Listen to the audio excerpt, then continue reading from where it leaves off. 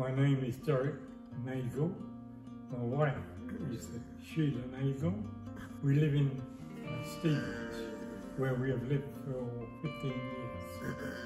We came to hear about the hospice soon after Sheila was diagnosed. We never dreamed that she had motor neurone disease.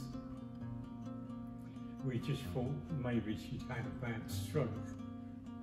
I unfortunately had a bit of an accident with my leg, and the district nurses got in touch with the hospice, who provided us with a month to 6 weeks of emergency care for Sheila.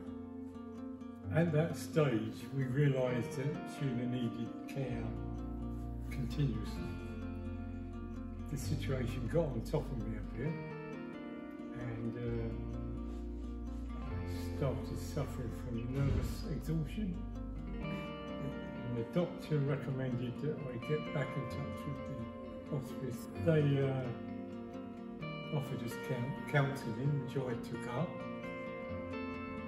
and they also encouraged us to join the coffee mornings on Friday, and that is the highlight of our week. The coffee mornings originally was for the benefit of Sheila, and I was supposed to have 2 hours to myself somewhere else. I was offered Reiki services by the hospice. I really took to it. I used to go into this Reiki and just chill. But I'm now enjoying the coffee mornings with you, very much so. It'll be just a short delay while Sheila types. You've got infrared ray coming from there to Sheila's eyes. By the movement of her eyes, she can type out words, and then she can speak them. I love coming to the coffee morning. I cannot wait for Friday to come. It has opened their eyes up to, the world is not as bad as what we thought.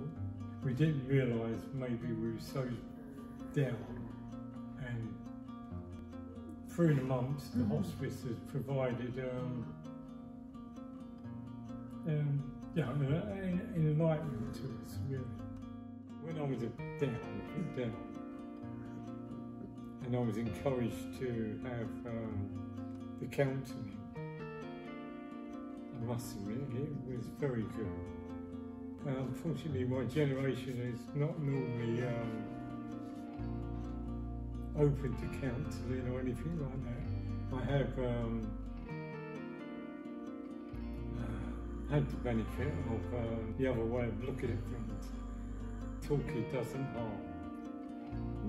It's strange for someone in my generation, because we was brought up men don't cry, stiff upper lip.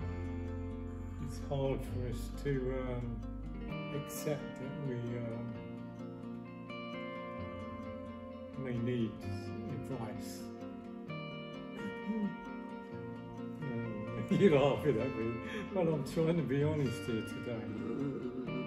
It's true, we were never brought up to talk about things.